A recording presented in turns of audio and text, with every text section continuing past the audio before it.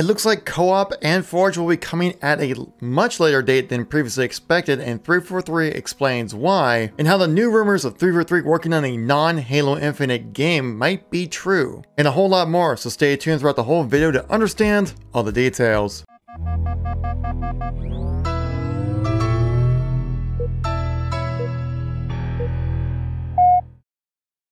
How's it going, everybody? Kevin here once again, giving you another news and informational video. We have some rather interesting topics that we're talking about today that I want to provide for you guys also. Let's not waste too much time. Let's just jump right into it. So if you guys like these kind of videos, make sure to tap that like button, as it really does help out the video and channel get a better place within that YouTube algorithm. If you want to stay up to date with everything going on with Halo as it ramp up to the official release of Halo Infinite, make sure you tap subscribe. So let's get right into the content here.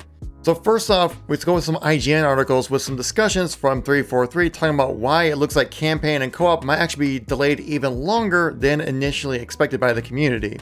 We do know that co-op is coming in with Season 2, which community originally expected to have at about 3 months into the game, and with Forge coming in with Season 3 about 6 months into the game, but that seems like that's getting pushed back even more. In this IGN article, Spartan confirms that Season 1 now taking place for around 6 months instead of the planned 3. That means that modes have also been pushed back. Season 2 will begin on May 22nd, with Season 3 most likely being around August and September. Continuing on, saying we can't commit to any hard dates right now because we're seeing with this multiplayer beta, other things might move up in priority stack for us. If it turns out our progression system isn't working the way we intended, if we need to move some of these bigger rocks sooner, then we as a team will make those decisions and will clearly communicate to our fans why we are doing certain things. So it does kind of suck that it looks like we have to wait even longer for co-op to come into the game, for even longer for Forge to get into this game as well, but it seems like this beta has really affected the workflow at 343, really taking in feedback from the community to really reprioritize what needs to be there on day one.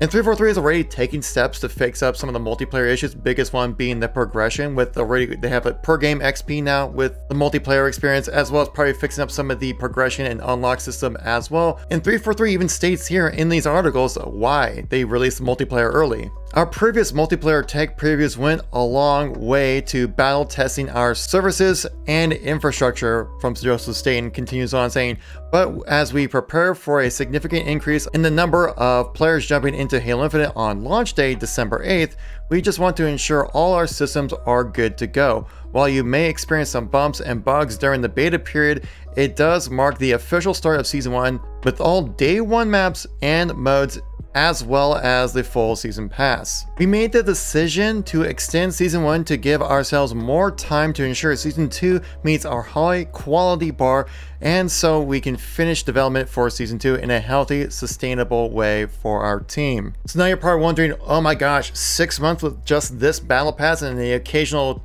fracture as well, that might not be enough content to hold people over. Well, a recent leak seems to suggest that we might be getting another battle pass so people can continue on for the next 6 months. So Asia, who's been leaking some content on Twitter, he was correct about the multiplayer releasing early on Monday. It says, seems like 343 is doing an additional battle pass for like 120 tiers for all the missing reach stuff, dubbed the Operation, with each tier equating 500 experience points needed, which honestly is one of my concerns. I was like, okay, well now I'm progressing to the battle pass just fine for the most part right now. Obviously there's some improvements that need to be done.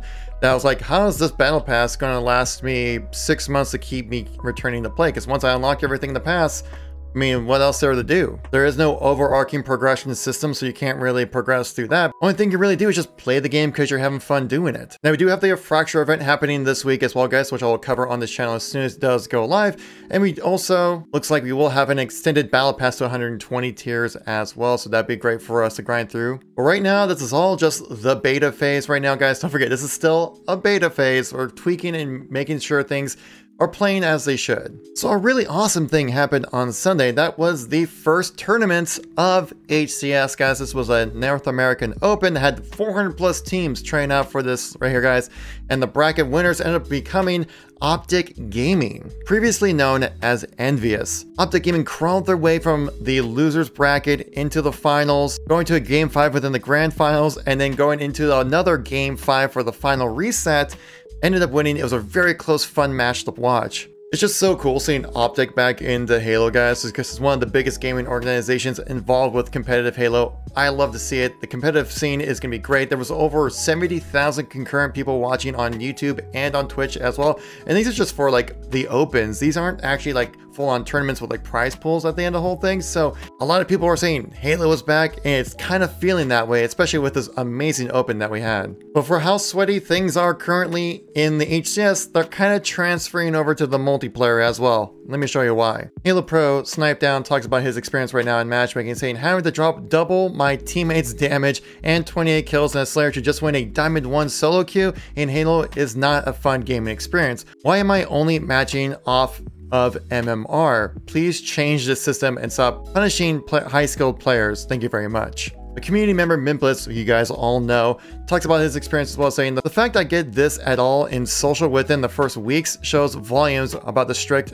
MMR, showing that there's not enough players in his region to play. Now, Mimplitz is over in Australia, so the player pool that he has is much smaller, but this is opening week. There were like 200, 300,000, 400,000 probably concurrent players playing Halo Infinite right now. And the fact that he can't find a social match really shows how strict the skill-based matchmaking is right now within social. I've been coming across this experience as well, where it seems like every lobby I get into for social match-made games, everyone is just filled to the brim with like these HCS codings, and it's just super sweaty experience playing social, which I didn't really have that in Halo 5, but I'm certainly experiencing that in Halo Infinite. Now, I recently jumped into play Ranked as well, and Ranked seemed like I had to carry absolutely the entire team. For my first 6 placement matches, I lost 5 of them.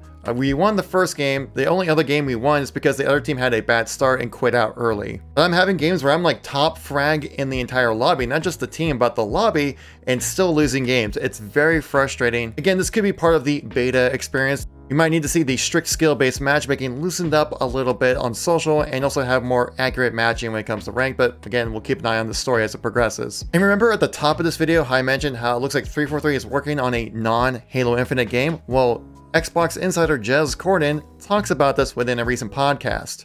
You do expect 343 to make another game that's not Halo Infinite, right? But I have heard they've got another project they're working on right now. Okay. That isn't Halo.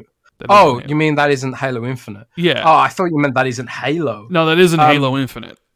Yeah, they are working on another project that isn't Halo Infinite. I know that much.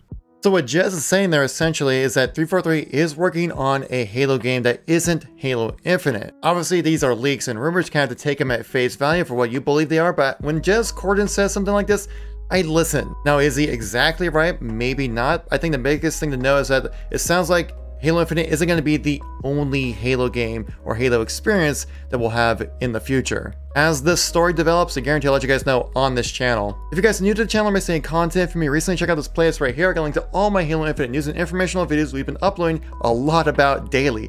Thank you so much for watching, greatly appreciate it, and I'll catch you on the next one. Peace out.